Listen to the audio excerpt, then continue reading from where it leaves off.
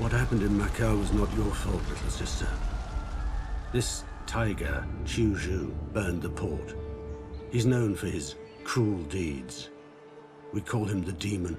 I know, Sifu, but we caused this madness. My desire for revenge did. I already warned you about those feelings, Xiao Jun. I know your quest for vengeance fits with the goals of the Brotherhood, but you cannot put your heart into such endeavors.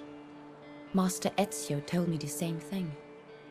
A wise man, to be sure. Unlike our next target, Wei Bin. The snake. The one who led the slaughter of our Brotherhood. Zhang Yong's right-hand man. Yes. So, Wei Bin should lead us to him. But the danger is greater than ever. They know what we can do now, and they want this box and the secrets it may hold. You will travel to Wei Bin alone.